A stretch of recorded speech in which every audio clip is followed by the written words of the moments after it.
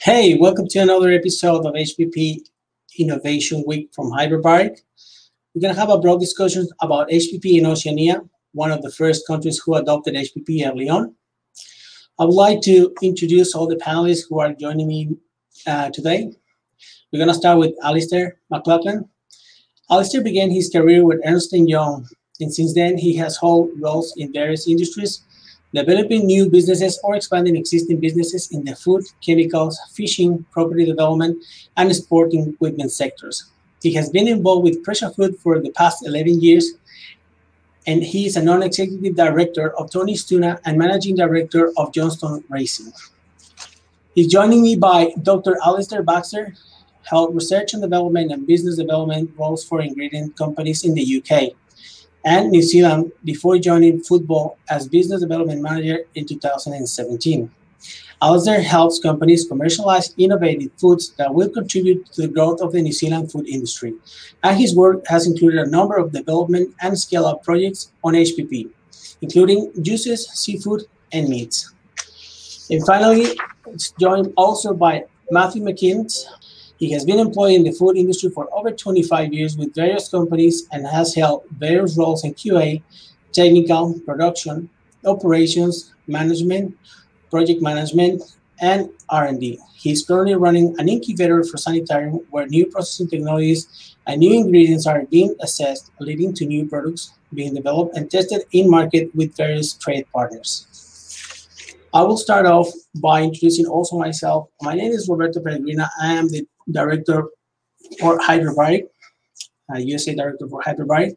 I'm going to talk about HPP in Oceania, and early and innovative adopters of HPP technology. I would like to talk first about Hyperbaric. Hyperbaric is an international reference in the development of high-pressure technologies. We're a world leader in the industrial high-pressure processing equipment, HPP. Hyperbaric is, as I said, a world leader in HPP. We have 60% market share, and we have just over 300 HPP systems worldwide. We have 20 years of experience focused on HPP, with an average turnover of 58 million US dollars. We have just over 120 employees, and we have held just over 20 research and development projects with 18 million euros invested. We have 5 locations. We have our headquarters in Spain. We have an office here in Miami, Florida. We have a support office in Mexico. We have an office in Singapore. And we also have a support office in Oceania. HPP is a global technology.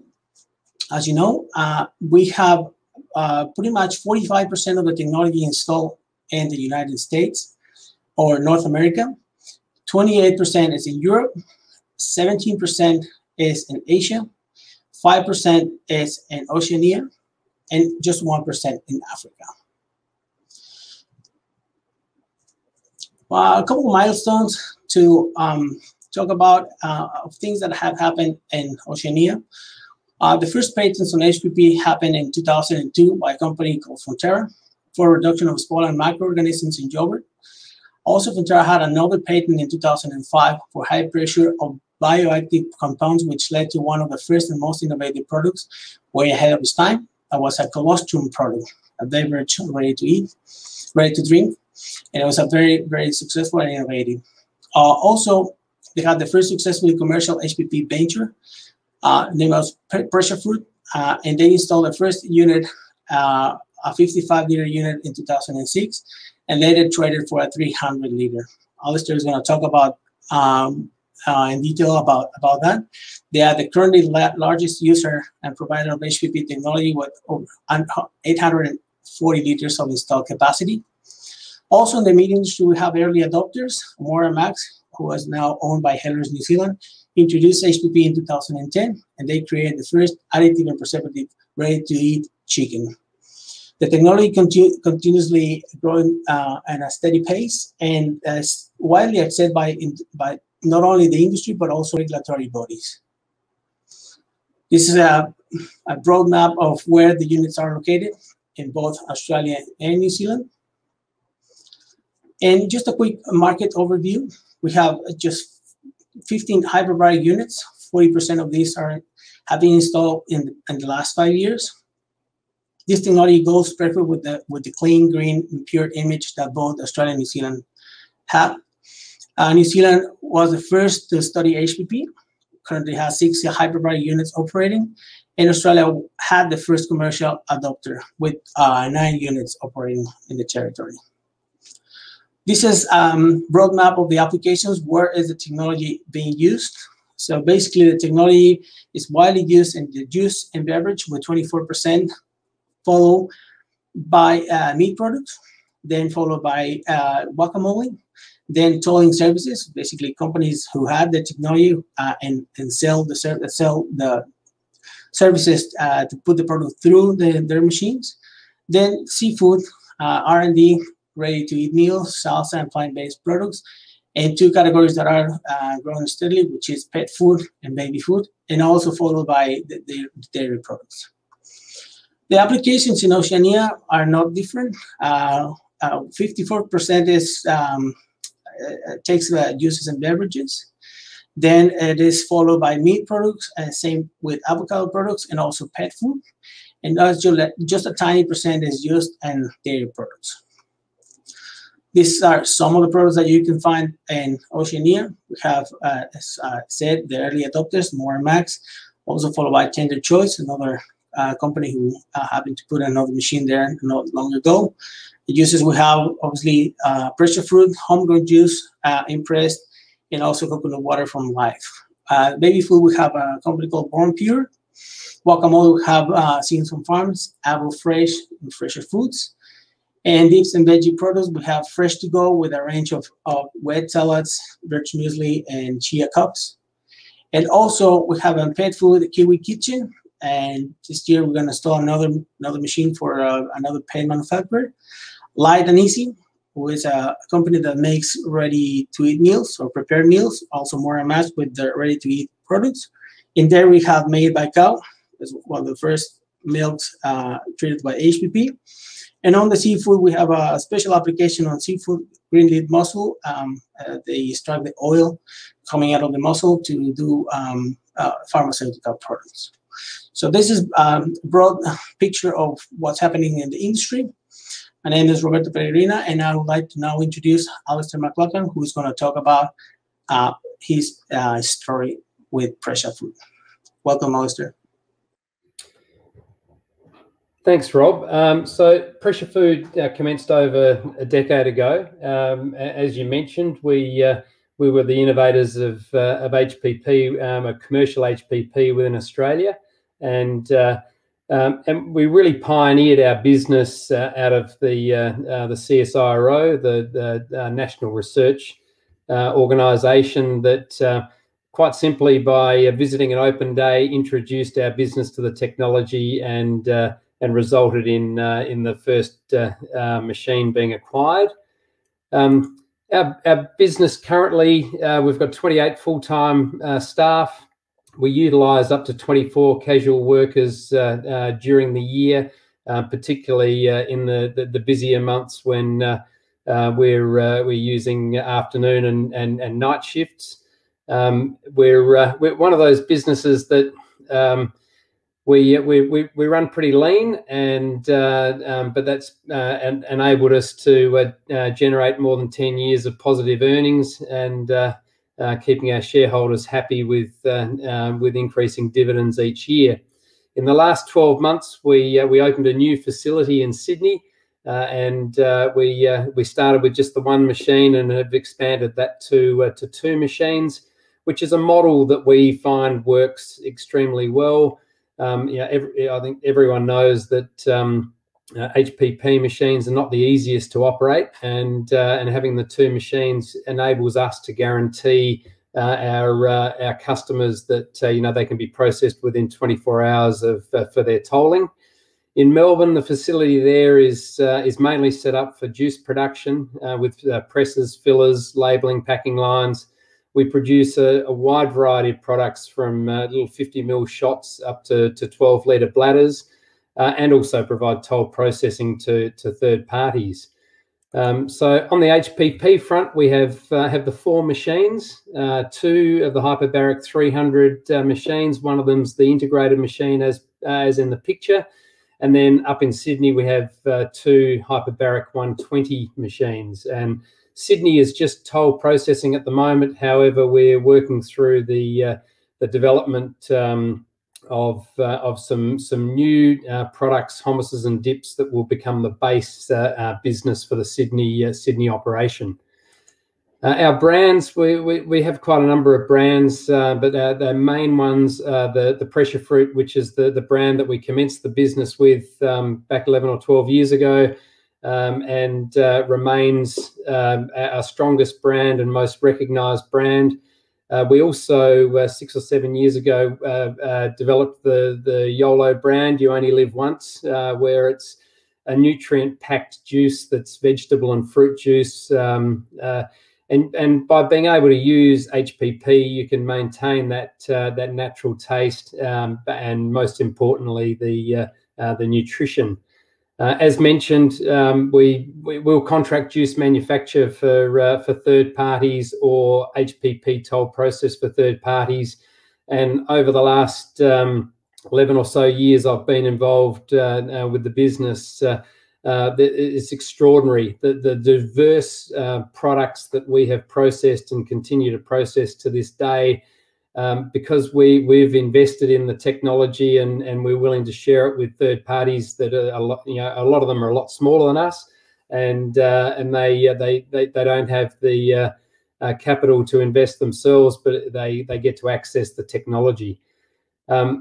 At the end of the day, for us, HPP, it's all about taste. Our Pressure Fruit juices, our Pink Lady apple tastes just like a Pink Lady apple, and that's what the advantage from our perspective over all other technologies of preservation is maintaining that original taste that you can't do with any other technologies. And I've just at the end there included my contact details for anyone if there is any interest in finding out some more about our business and what we offer. So I'd now like to hand over to Alistair Baxter. Thank you.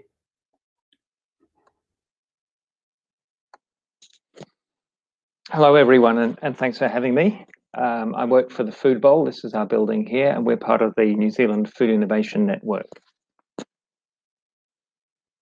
We're a government-supported organisation with 4 complementary facilities around the country, and our mandate from the New Zealand government is to grow the New Zealand food industry. So we help companies with innovation and also with commercialisation and scale-up. Basically, the companies can use our equipment and our facilities, our accreditation, and the advice that we give them to innovate and to scale up. And it's quite a unique model. So smaller companies are using us for R&D and often commercial runs as well through our factory units. And then the larger companies are really using us to de-risk and move into new areas, such as new technologies and new product categories. So HPP has been a part of this organization since it started in 2011. With regard to HPP in New Zealand, we have there are a couple of HPP units in Auckland, which is the largest city in New Zealand, as well as the unit that we have here, which is a 55-litre one.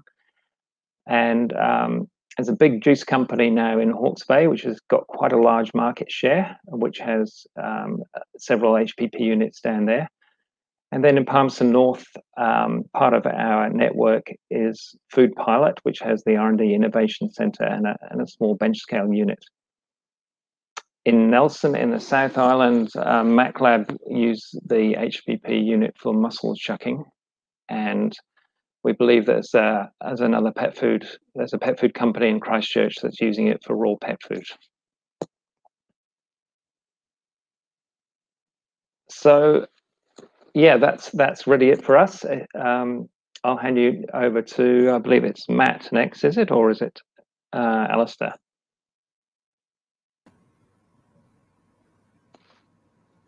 No, I think it's to me. Thank you. thanks for inviting me, Rob, to this. And hi, Alistair and Alistair. I work for Sanitarium, whose products will be well known to anyone who lives in Australia and New Zealand. We're a major food manufacturer with a couple of sites around Australia and also in Auckland. And I guess we're the new boys on the scene with regard to HPP. And the reason we've started having a look at it is that being a company that's been around for 100 years, we have a very large investment in a very large UHT platform and for a cereals manufacturing business. But we've been quite purposeful about making sure we understand what else is going on out there in the world with regard to technology and ingredients. So we've set up an incubator, which is part of the R&D group of Sanitarium. And the purpose of that facility that I run is to basically have a look at new products and new ingredients and actually commercialize them on a low manufacturing footprint, low cost, and just test the market to see what may or may not work for Sanitarium. So Sanitarium's core ethos is about whole food eating and plant-based eating. And so the smoothie product that we've actually have out in the market at the moment is got a 5-part nut, seed, grain, fruit, vegetable product that we're running through HPP. We currently have that for sale with 7-Eleven around the country. And we're also researching some other products, both solid foods and other liquids that we might be interested in as part of that overall ethos for Sanitarium. The main thing, I guess, that the business also wants us to do is understanding consumer trends and monitoring those, and obviously the insights that come with that about where consumers might want to be in 10 and 20 years. So for a company that's 100 years old, obviously it's important that we just don't rest on those laurels, and we need to understand where things are moving to. So that's pretty much why the incubator's been set up, and it's quite a privilege for me to be able to be a part of that and run it. So thanks for your attention. It's quite brief, but I'm sure we'll have lots more to discuss in the next part of the thing. So I think I'm handing back to Anthony. Right. Thank you so much, Matt. Thank you so much, Matthew. Thank you, everyone, for your presentation. I would like to start with a couple of questions to get this conversation going. And one of the questions I'd like to ask is, how do you learn about HPP, and why did you decide to implement it? And I guess this first question probably I would like to start with Alistair, who is the oldest one using the technology, not the oldest one, obviously, but the oldest one using the technology. And he's got a very interesting story. And then also I'd like to see if the rest of the team will also like to add a little bit on the decision of implementing HPP.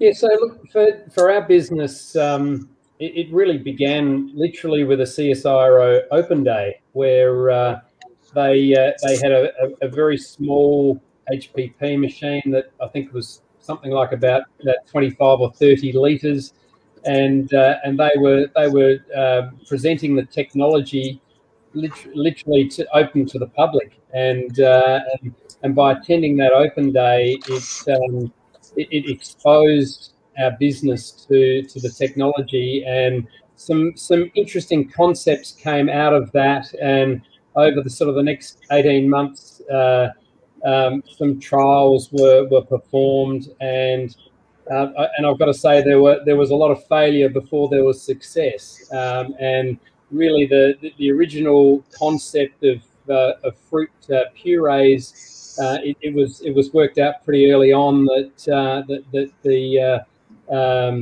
the financial side of it wasn't going to stack up, and then sort of as a last resort, juices were trialled, and obviously that's where the path that the business took, and hasn't really looked back since. So but it's interesting that just from a basic open day from a national research organisation can create effectively a whole new industry. It proves that those research organisations do have a very valuable place in development of new technologies. Yeah. And Matt, what was your thought process about HPP and implementing HPP in your for sanitarium? Well, we'd done a technology review actually worldwide and had a look at what some of the up and coming technologies were for food processing, and we'd also some of us had discovered Alistair's pressure fruit product, Alistair, which is a great product, and understood what was going on there with the taste that Alistair's gone through. So I think reached out to you at that time, Rob, and had you come meet with us so that we could start discussing it. So really, we wanted to make sure we understood what the technology was, and it still may or may not be part of our future. But at this stage, we want to be involved in it and certainly keep learning and understanding it. Right. Okay. And the same question to you, Al.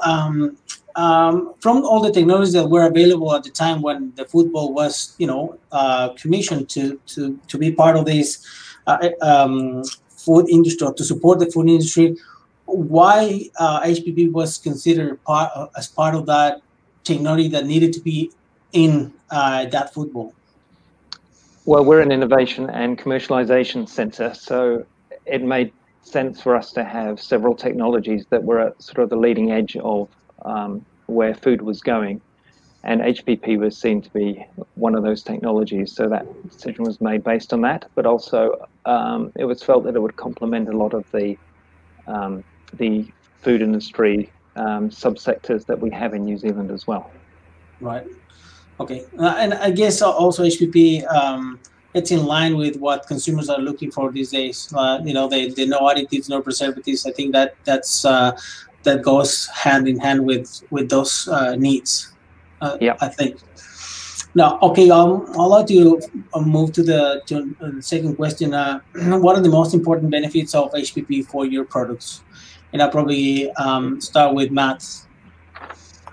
Yeah, look, taste and freshness obviously are two big call-outs. So with the UHT platform we certainly can make a range of long-life plant milks, and they serve a purpose in the market. And we're obviously very strong in the grocery channel with those, but we're also quite aware of what consumers are after for fresh and convenience. And so exploring this technology, Roberto, to make sure that we understand the benefits. But the easy way to answer that is taste and freshness. I think that's easily the standout benefits of HPP.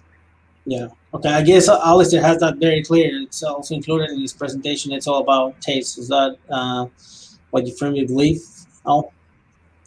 Yeah. Look, it's been I think I use the analogy when I first became involved in pressure food, and I grew up on Granny Smith apples, whereas a lot of other people like the red Pink Lady apples. And when you produce a product, an apple juice, that Pink Lady is one flavor and Granny Smith is a distinctly different flavor, I love the Granny Smith apple because that's what I grew up on and liked.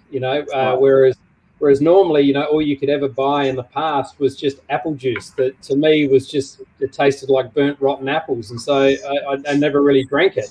But as soon as you could tell the fact that by variety you can end up with a completely different tasting product, it was glaringly obvious that this technology was in a league of its own. And that's why we always talk about taste, because we're the only people that produce a Pink Lady apple and a Granny Smith apple that tastes totally different, because it just tastes exactly like you're eating it. Okay. From your point of view, and this obviously what you can also comment on this, but I'd like to hear your point of view from all the customers and all the industries, all the companies, that you get through the football. Is this the same? These companies looking the same thing? It really depends what product they're talking about, but certainly this consumer perception of raw as a benefit and something that they're looking for is definitely across all of the things that are being looked at. I think recently, because it's not just freshness, it's this raw perception that people get. So if they're presented with a juice that's raw and one that's pasteurized, they automatically will often favor that raw juice because in their mind it's going to be better for them. Right. Okay. I see. All right. I would like to go to another question. What are the most unique trending HPP applications that you've seen or you've developed, or especially you already have a very big tolling facility? You without telling much, one of the most unique trending applications or products that you have put through, and also you of course without reaching any confidentiality agreement, of course. Yeah, I think maybe I could talk about the opportunities, I think, for New Zealand, because I can't really talk about projects that we've done in much detail. Yep. But I think, the export of raw juices and purees from New Zealand, I think, has got a lot of potential, Right. because we're very big on that horticulture and agri space, and we export a lot already. So it's about adding value and getting some more value out of some of the things that we're growing. We have lots of advantages in terms of grass-fed meats as well. In New Zealand, our livestock is fed on grass all year round, and that if we can combine that with HPP technology with some of the cooked meats, there's definitely potential for that in the future as well. The raw pet food trend is very much in mind as well for the pet food industry, which is a very big industry for us here, and a lot of exports again coming out of pet food. So that's certainly something I see more work being done in. And then we're also involved in doing a lot of work on bioactives and natural extracts, where you're trying to preserve the bioactivity, and sometimes heat destroys that. So if can use HPP for that type of application, there's certainly potential. So right. Yeah, does that answer your question? Absolutely. What about you, Al? What do you see in the future? Like, what do you think it's what are the trends in your area of tolling? What are you looking right now? What are you seeing on the market? Look, there's it's a difficult one because of it, particularly with all the confidentiality and things of that sort. But yep. There are some seriously unique products that are currently being processed. I'd love to be able to share it with you, but it's something that third parties they try to stretch the boundaries, and particularly the last. I think it's probably because of all these lockdowns. People who are sitting around and thinking outside the box, and they've come to us with some of the most bizarre products that don't necessarily always fit the mold of HPP. And I always say to people, it might not fit the mold, but if you try, you never know. And we have had a couple in recent times where it's fruits and vegetables that have been partially prepared and then subsequently being HPP'd, that I think it has really surprised a lot of people, and really it's there for the taking for the people that are willing to have a go at something that maybe they haven't tried before, because often we're finding that we're getting sufficient shelf life to expand an existing product that may only currently be being processed and sold in a local area, where suddenly now it can expand out and become a national product that it never could previously. So it doesn't mean you have to suddenly get 6 or 7 or 8 months shelf life. Even if you can get to 40 days, it's enough to be able to get it across the country and expose it. So I think we're probably going to see more and more of that, as there are some local products that really they'd love to be able to get them out further to outer regions that they haven't been able to previously. Right. Okay. I'll go to the fourth question.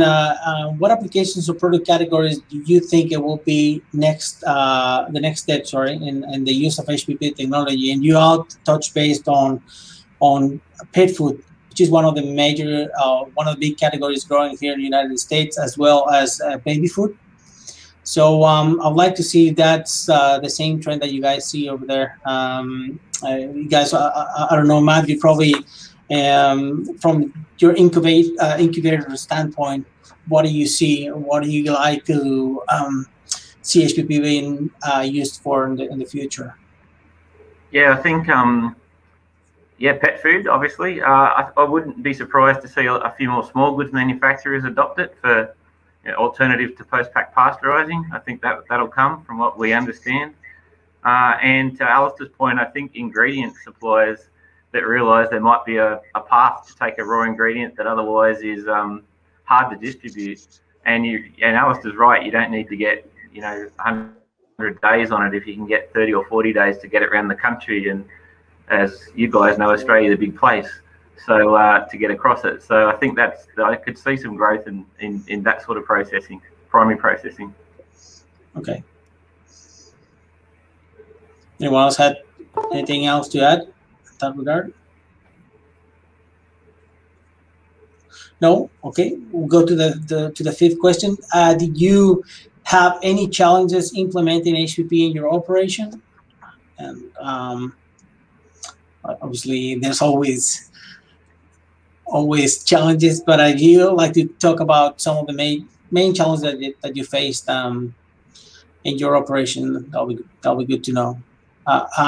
Matt? Yeah, no, we're quite fortunate. So we have quite a large space that is for the facility, and we were able to actually put the HPP machine where we wanted it and build the equipment around it without the restriction, I guess, of a production facility. So on that respect, it's been quite straightforward. Yeah. Okay. I'm not sure if you missed that, but did you have any challenges implementing HPP in your operation? Not really, because I think for us, we're an innovation commercialization center. It fits in quite well with our model, actually, and it's a batch system, which actually makes it easier in some ways. The main barrier, I think, for us with HPP has been sometimes the validation requirements for neutral pH products. So it's more to do with that type of barrier than any issues with implementing the machinery and so on. Right. Okay. Okay. Alistair, we'll have you back. Can you hear us, Al? Sorry, I'm not sure what's happening. That's okay. Yes, gotcha. We were talking about the challenges that companies face when implementing, HPP in their operation. And obviously, we want you to be brief because you have 11 years of experience. And what are the main challenges that you face, when you try to implement HPP? Obviously, going from a 55-liter machine up to, 600-liter or 300-liter machines, it takes a lot. And we would like to see if you can explain what were the main, main challenges that you guys face when implementing HPP. Look, this is an interesting one because I don't think we have any problems implementing HPP because the reason I say that is we established our Sydney facility last year during all the COVID crazy stuff, and as long as you've got enough power, you can do anything with HPP very easily. So the only stress I had was sitting at home trying to find a premises that had sufficient power in a location that was sort of potentially suitable. So as soon as I'd ticked that box, we rolled in 2 machines in 3 months. Had them, we had a few little issues where we had to deal with things that obviously we didn't have the support from Spain to get everything happening, but we worked it out, and so there was a few challenges. Like anyone that buys any machine, even with the experience that we've got, when you don't actually get to do a proper startup and commissioning, but I think that when I consider what we started with 11 or 12 years ago, the machines are so much more friendly, so much easier to operate, and you know, our what we sort of call it our first machine, but it was really our second machine. It was our first 300. I say to people that basically the electrical system.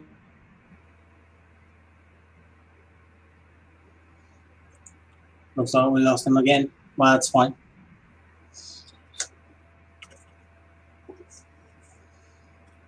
Okay, no problems at all. We're gonna carry on. We're gonna go for the sixth question.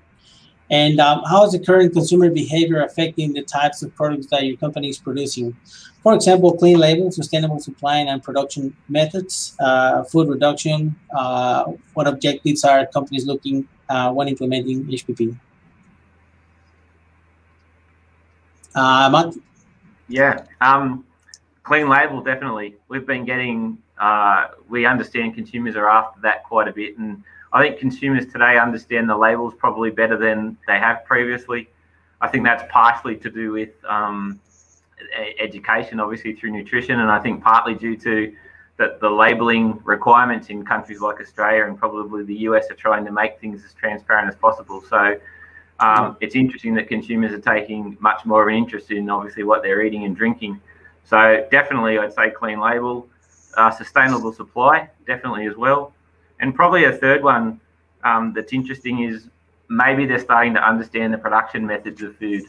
I'm not 100% sure that, you know, 10 years ago, consumers might not have been able to tell you what pasteurization was or homogenization was unless they had some sort of food industry background. They just saw it as words on milk often, but in this country. But I think now they're starting to understand the methods of how food's produced, and I think that's driving a lot of expectation in food products. Right now, you've seen you see a lot of companies going through the football. Is that the same? Do you see sustainability? Obviously, in New Zealand is leading in sustainable packaging, and obviously sustainability it's a big topic over there. Here in the States, we start to see some behaviors, but is that in line with what you see? The customers you receive? Absolutely, yeah. The biggest trend we've seen over the last few years has been the move to plant-based foods. Right. So as everybody is looking at that from the health and sustainability point of view. So that's a big trend, and a large percentage of the projects that get done here are sort of leaning towards the plant-based areas. Okay. So that's definitely a big part of it. Sustainability definitely with the packaging as well, and we've moved to recycled PET bottles being used, and then that whole system for recycling has evolved over the last 12 months in Auckland, so that we're getting better at recycling. So I'm looking forward to the bulk HPP technology coming more widespread as well, because that will lead to more improvements in sustainability, I think, with the whole HPP system. Yeah. So we, as you know, we have installed one in France, and that's currently going. They're just doing PET. They're doing Tetra Paks, and obviously you can use it with any type of packaging. Now packaging is not the issue. It's and obviously there's a huge labor saving component there with the use of the bulk system. What about, as you said, packaging is one of the main things. How's New Zealand and Australia in terms of sustainable packaging? Have you seen any manufacturers there moving towards that? I mean, suppliers of plastic. I mean, no manufacturers, but how's that in terms of packaging sustainability? Do you have any companies there that are doing that or no? I really don't think that we're doing a good enough job in New Zealand on that at the moment. We're probably a little bit behind, and that's something that this government is being proactive about at the moment, in terms of punishing people that are offending in that regard, and also giving some incentives. So there's a bit more government intervention when it comes to packaging and sustainability to try and push the market in the way that it should be going. Right. Okay. Yeah. All right. I think Australia has the same problem Roberto, with regard to up until a couple of years ago, it seemed like all of Australia's recycling was sent offshore, and then a lot of that's closed down and out through China, and now Australia's having to look at actually recycling its own waste, and I think that's actually interesting because there's a lot of people trying to work out what that looks like and how to do that. Right. Okay. Right. Okay. Perfect. I'd like to go for the last question, and I think this is looking into the future. What do you see HPP in the next few years? Is that for me? Sorry. Anyone. All right. Yeah, well, I think, like I said, for us, we want to be supporting the things that help with exports, and there's some obvious synergies with HPP and some of the things we're exporting. And if it can add value to those exports, then that's a very important thing. And I think there's a lot of potential for purees, grass-fed meats, pet foods, and natural extracts. That's what I see the future being in NZ anyway for HPP. Yeah, I guess Australia and New Zealand, they both have very strong market, export markets. We have the Middle East, Asia, so it's quite. They have a very, very important, and very powerful in terms of money spending countries. Companies that can pay, the price for a premium use. What do you see the HPP technology in the next few years? What's your view on that? Oh, look, I definitely think in Australia we're seeing a shift with what's happening in the meat sector. There's absolutely no doubt that people are realising that you can strip out a lot of the nasties in that sector, and people are looking for clean label. People want products that are superior in nutrition, superior in taste, obviously, and so I think there's just a broad array of manufacturing that are progressively adapting and realising that the technology does have a benefit.